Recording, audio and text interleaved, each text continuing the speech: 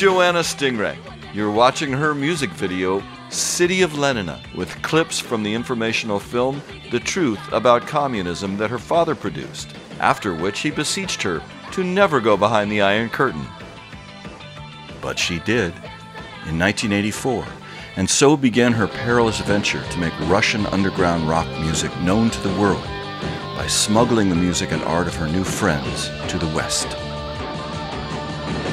Everyone wants to rock up the world. Everybody wants to set it free. You and me together forever. Hey baby, it's not always what you see. Looking out, searching for something.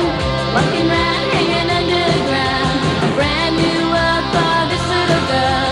And I don't wanna come down from this feeling.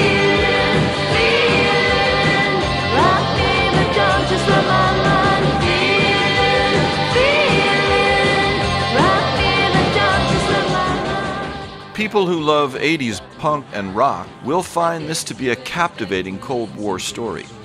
Readers will find fascinating parallels and divergences with the American experience of music and culture at this time, during a total paradigm shift that America and Russia both shared.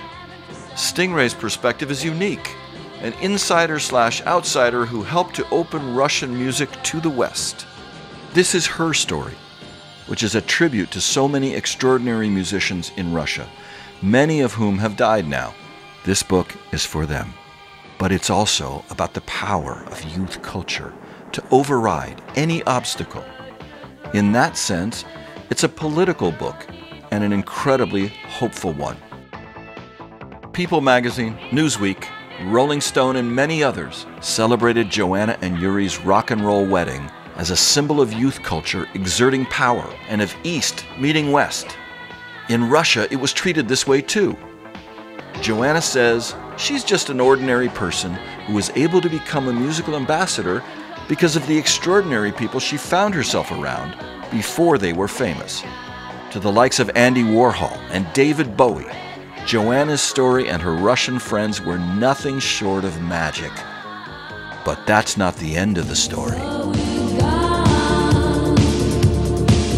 World's lost in the smoke, but boys will still joke. Cold metal, look your gun. Cold metal won't shine. The sun won't shine. So take a hold of the hand of your brother. Maybe this time will run astray. Far away. It should be no surprise she was followed and questioned by both the KGB and the FBI. Fascinating parts of Joanna's story have already appeared on the Wind of Change podcast, but this book is the only place you will get the whole story.